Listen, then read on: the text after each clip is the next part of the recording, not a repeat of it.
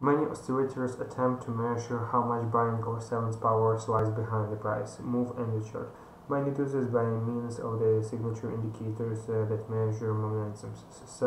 Same well-known trading indicators that works this way include the realistic strength indicator, the Forex index or the money flow index, but this is another indicator known as elder Ray index that attempts to evaluate both bullish and bearish forces in the market by using two separate measures, one for each type of directional pressure.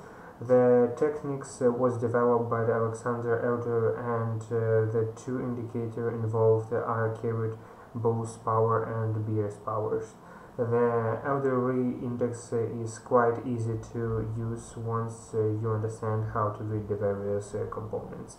With the indicator, you can identify the strength of the bulls and the bears and to predict the most likely directions price may move next. At its core, it's the trend followed indicator that also tells you when to open and close your trades.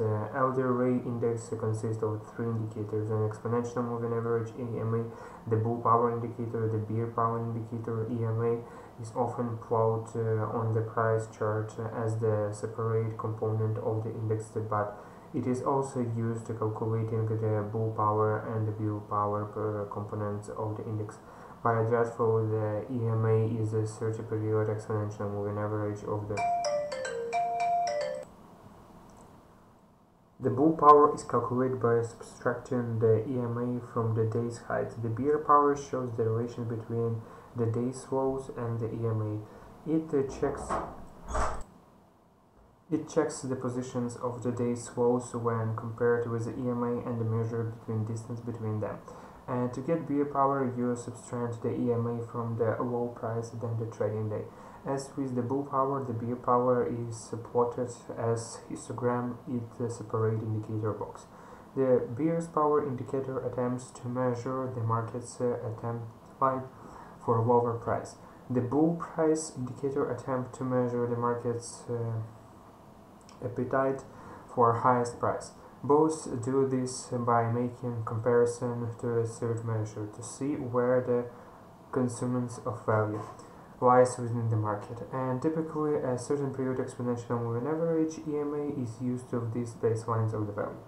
The morning average shows us the average consensus of the value of the window of observation over which the price are averaged. If bulls gains the upper hand, price rise and the slopes of the moving average will be upward.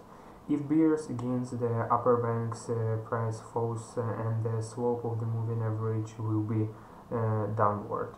In this way, Elder Ray strategy combines elements of the both trend following indicators and oscillators.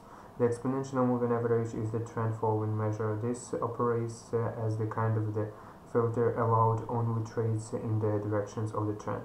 The bull's power and the bear's power elements are oscillators. Using all three together should in theory enable you to decide where bulls or bears are stronger and then positions yourself with the domination force in the market accordingly. Now let's talk about the psychology behind the Elder Ray index.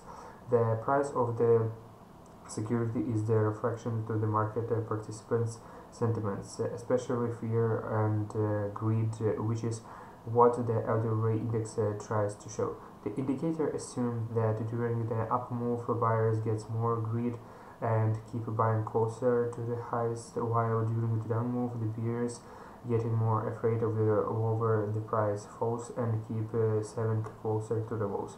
Now, by comparing the day's highest price to the end period EMA, the bull's power indicator shows the ability of bullish to push price higher than the average.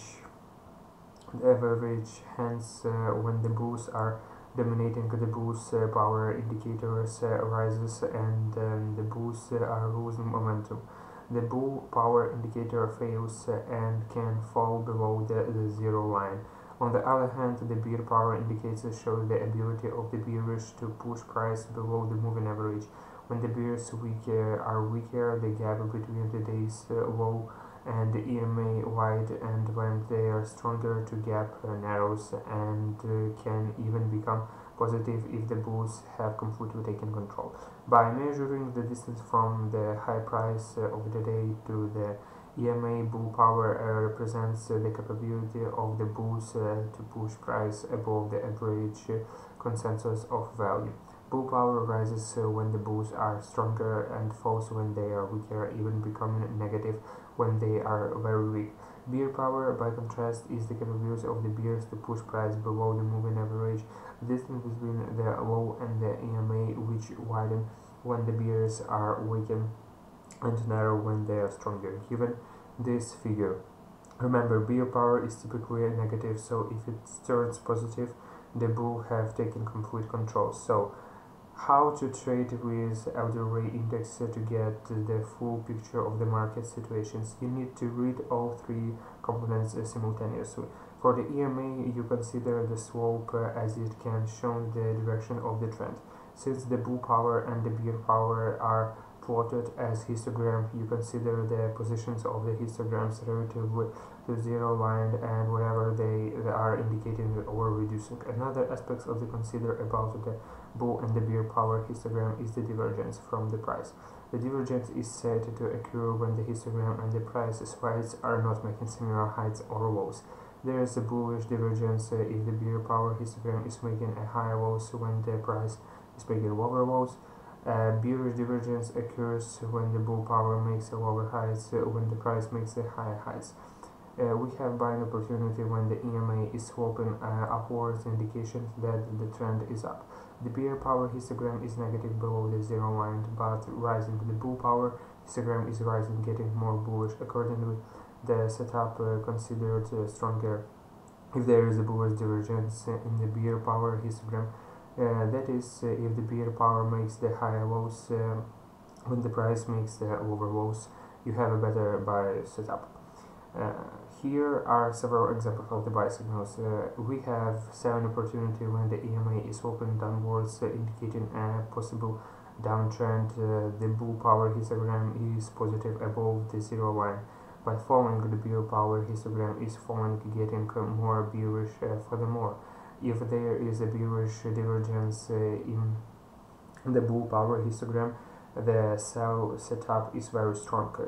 In other words, if the bull power makes lower heights when the price is making the highest heights, there is already strong sell setup.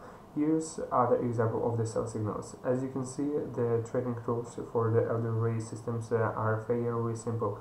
The slope of the EMA suggests the directions of the trend, and you are only allowed to trade the same directions as the trend. Bull powers and the bear powers help you to identify entry and exit points. Bullish divergence and the bearish powers should identify the optimal opportunities for the long entry.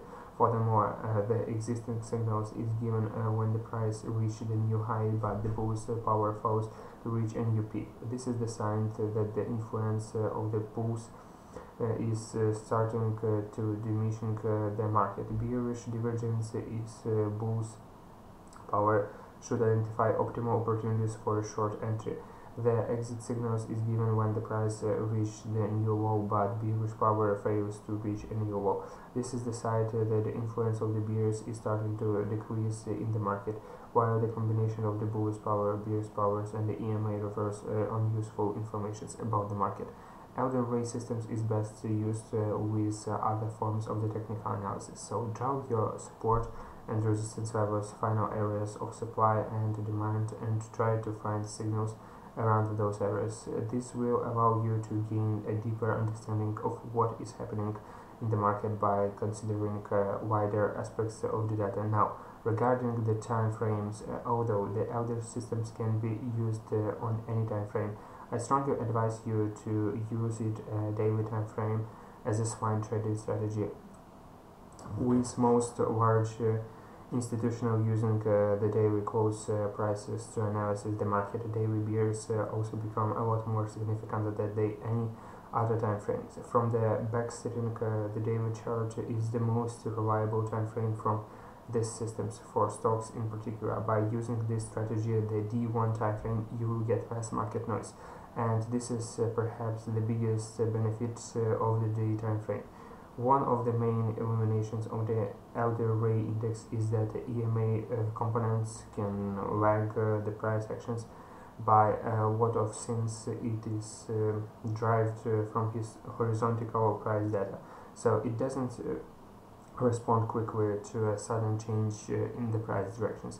By the time the indicator shows a signal of the price must have moved significantly, making it difficult to find a good spot for your stop loss order. Another limitation is that the bull and bear power components can flip quite a lot as they oscillate around the zero line. That's why it is better to wait for the divergence signals or confirmed with the EMA before making any trades. As always, if you want something new and fun value, leave us a like to show support. Subscribe to our channel and hit the bell icon to stay notified when we upload new video. Until next time.